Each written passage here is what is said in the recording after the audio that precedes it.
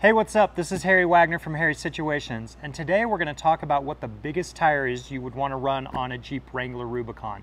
So a Wrangler Rubicon comes with Dana 44 axles, and a lot of vehicles for the past 50 years have come with Dana 44s, but they're not all created the same. So we're going to talk about the differences between those axles, the difference between a Dana 44 and a Dana 60, and what the largest tire size you would want to run on those different axles. I wouldn't recommend running Nitto's new 42-inch trail grappler on a Dana 44 axle. Even a Dana 60 like I have under my Ford truck, I think is going to have its work cut out for it for these. But fortunately, Nitto makes these tires in a variety of different rim diameters and tire diameters to fit just about any vehicle, including a Jeep Wrangler Rubicon.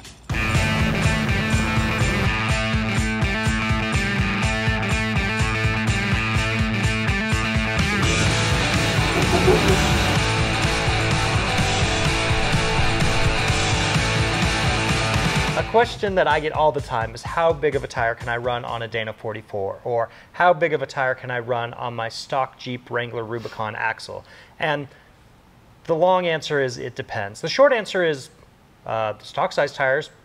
If you want to run bigger than that, there are a myriad of considerations, and that's what we're going to talk with Aaron about here today. So they include things like driving style, horsepower, weight. We are here tonight at Axle Line in Sparks, Nevada, just outside of Reno, with my friend Aaron Lechner, owner of Axle Line. And Aaron does all of my gearing, all of my transmission builds, all of my drive lines for the past decade. I've known Aaron, and he is an expert on all things axles. They build gigantic axles here for over-the-road trucks, dump trucks. So little things like Dana 44s and even Dana 60s are small for him. So we're going to talk today about what considerations you want to think about when you're running a specific size tire on your axle, because there's a lot of different factors at play. What else can you think of that would come into consideration for what size tire you can run on, say, a Dana 44? Well, I think you nailed it with the first thing of the driving style. Obviously, what you're going to put your vehicle through, and what are you going to low speed, high speed, rock crawling, desert racing, all comes into play. But I would say big things to consider are you going to drive it on the street? Do you need brakes to stop your vehicle, as bigger tires take more distance to stop? If you are high horsepower or low end torque, can definitely play a factor in it. A lot of upgrades that we see done to them through axle shafts or different gear sets or compounds that are made up. But there are things that were stock that were offered in something as simple as a large bearing spindle or small bearing spindle. You may not necessarily need to go on the extreme aftermarket upgrade, but it's the little things that can make a big difference. And what do you want to break first if something's going to go? Sometimes it's what's the easiest thing to fix on the trail, or sometimes it is what's the most cost effective. So I think a lot of factors come into play with that. Sure. Yeah, I'd much rather replace, say, a hub than a ring and pinion on the trail. Absolutely. Or a U-joint. I think you're a fan of running smaller U-joints and having that be the fuse, is that correct? Definitely, yes. I would say when I set my rigs up, I would hope that my fusible link would be my pinion U-joint. At that point, it's external. We're not draining differentials and taking greasy hubs apart on the trail. You carry a spare slip yoke on it. You can slide one off, slide one on, get back on the trail and go.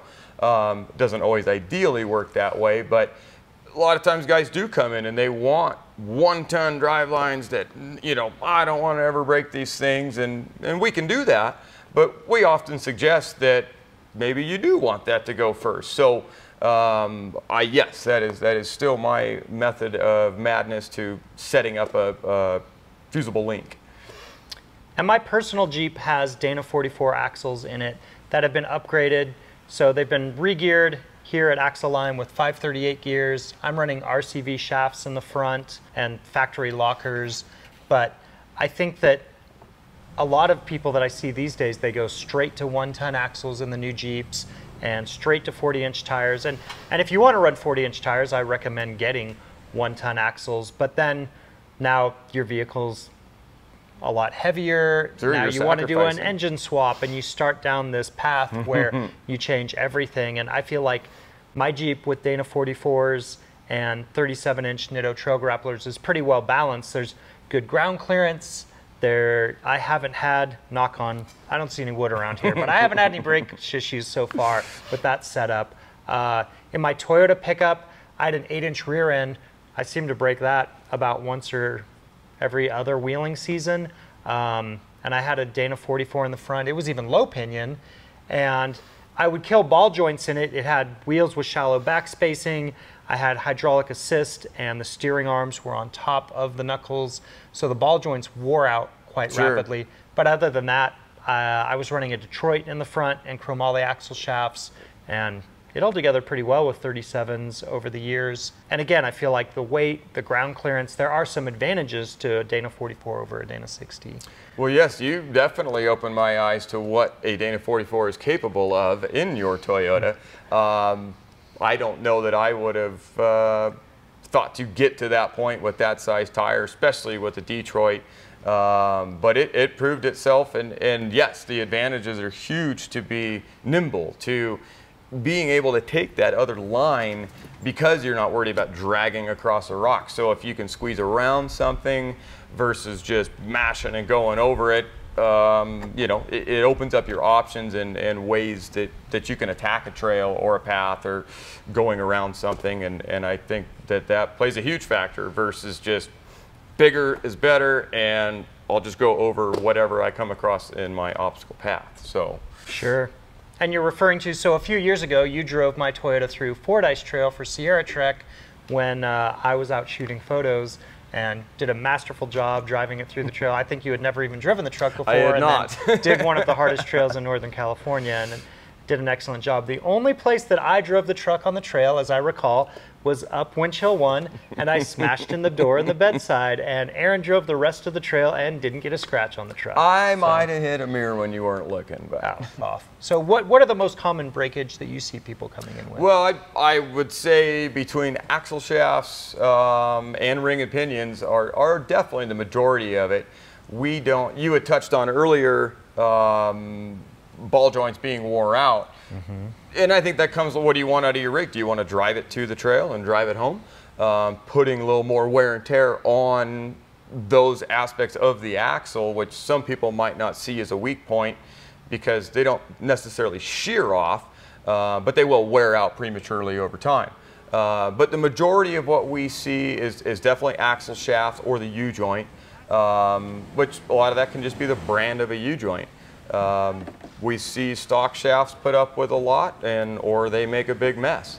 Chromoly shafts are a very common upgrade, especially on the Dana 44, being the smaller spline size and just less spline in contact. It tends to be the weak point. Ring and pinions, I would say the deeper you go in the ratio, so numerically higher, creates a weak point in its own. If you take your 488 ring and pinion and compare that to a 538 ring and pinion, your tooth count is less on the pinion. So the more teeth in contact that you have, the more strength you're going to get, obviously, and then also reverse cut versus standard cut, which I don't know if everyone realizes in a front axle, a reverse cut is actually advantageous because you're on the drive side of the ring gear versus the coast side, where if you put a reverse cut differential in the rear, you're always on the coast side, creating more leverage and the ability to break a tooth. So we will see differences there in breakage depending on ratio. The ratio can have a big factor in it. You know, talking about Dana 44s, they're not all created equal, right? So earlier Dana 44s, like the one I had in my Toyota pickup, had a locking hub, a fixed spindle, you could replace the bearings. The Dana 44 in my Jeep has a 44 center section, so it's a bigger carrier than the Dana 30. All the outers are the same as a Dana 30 and a TJ. So the unit bearings are the same, the brakes are the same, and in TJs, they actually used a high pinion Dana 30, so they went from a high pinion 30 to a low pinion 44, which I would argue is negligibly stronger, if at all. I mean, the carrier is, but the ring and pinion I wouldn't think is. It's heavier, not as good a ground clearance. I almost wish it had a high pinion 30 in it, to be honest. Yeah, I think your biggest difference there would probably be that inner axle shaft of the smaller 27 spline on the 30 versus the 30 spline on the Dana 44. So there is. It's a give and take. If you could measure that difference, I would bet you're right. It's pretty close. So. And then with a Dana 60, so the components, you got some brakes here, some spindles, and between a Dana 44 and a Dana 60, basically everything is bigger. So the carrier is bigger, it's going to be stronger. That ring gear diameter, what's a normal Dana 44 is 8? About 8.5. 8.5. And then a Dana 60 is 9 and 9 3/4. Some ratios it grows a little, but okay. But yes, about 9 3/4 for the Dana 60. And then the axle shafts are bigger, higher Bearings spline count are bigger. and bigger. Bearings are bigger, so the load on those is going to be less. The knuckles are bigger, the brakes are bigger. Steering, steering components. It's exactly what you said. Everything just gets bigger and right. heavier. And heavier, right, is the trade-off, I guess. Unsprung weight. Now for rock crawling, less of a concern. You also mentioned going down the road. I mean, I've done Ultimate Adventure for years. We're here in Reno. There's tons of trails around here that I don't want to trailer to. I don't want to trailer to the Rubicon. I don't want to trailer to Fordyce. And you go into those trails a different place than you come out, so it's difficult to trailer. You know, I want something I can take down the road. Sure. Well, and to be able to pop out of a trail and then jump on the highway and go 65 miles an hour to get back home, it actually says a lot about your vehicle if it can pass the test and then drive home at that speed. So sure. It definitely, again, comes to just what you want out of your rig.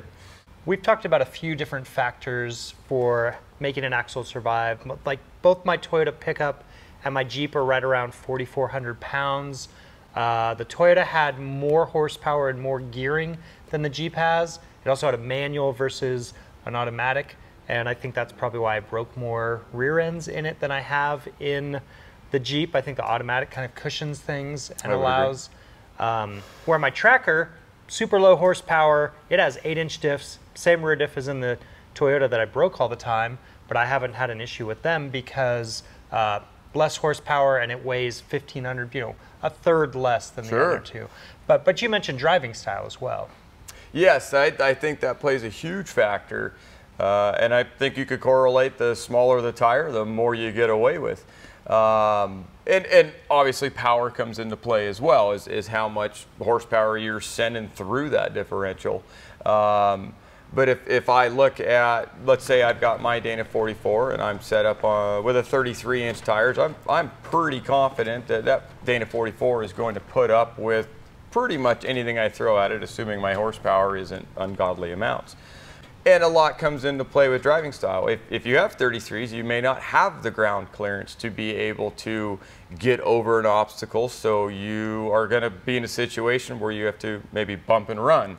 And you would be able to get away with a little more because the rotating weight of a 33 versus a 37, let's say, is going to be a lot less consequence. I would say 37 is where I'm going to max it out, but your driving style is going to need to reflect that, where I'm not going to be able to bump and run over obstacles. I'm going to need to take a good line on something to where I don't need to bounce, and which we all know bouncing is catastrophic when it comes to axles.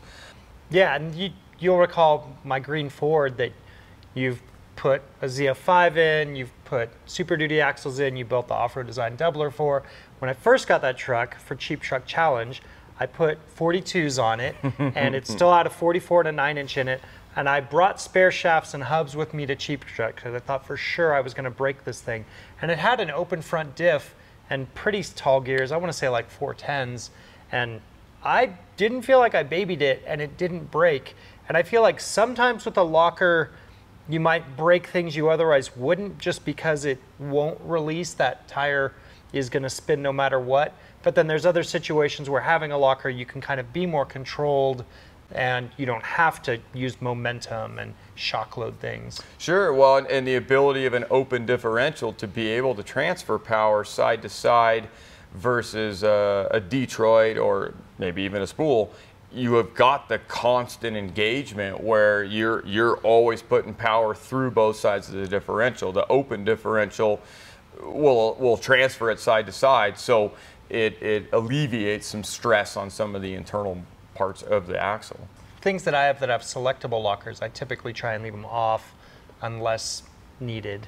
Well, and there's even rule of thumb there of even needing to be in four-wheel drive when you don't need to be in four-wheel drive. It may play a bigger factor if you're going fast, but you know, low range is always good. You're on the strongest set of your gears everywhere and the least stress on everything, and you can typically find that right gear ratio or gear to be in to approach the obstacle you're up against. So it certainly helps in your selection there. Hopefully you found all this information really valuable when you're determining what size tire you can run on whatever axles you have and what upgrades you need to make.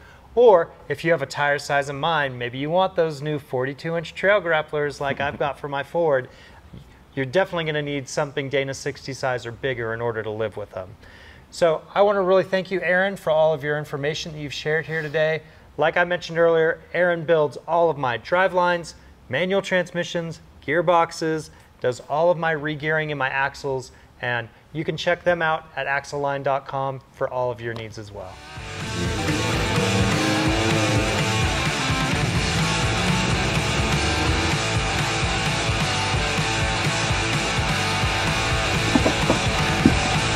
We learned from this video that you don't want to run a 42 on a 44, but you can fit a 45-year-old inside a 42.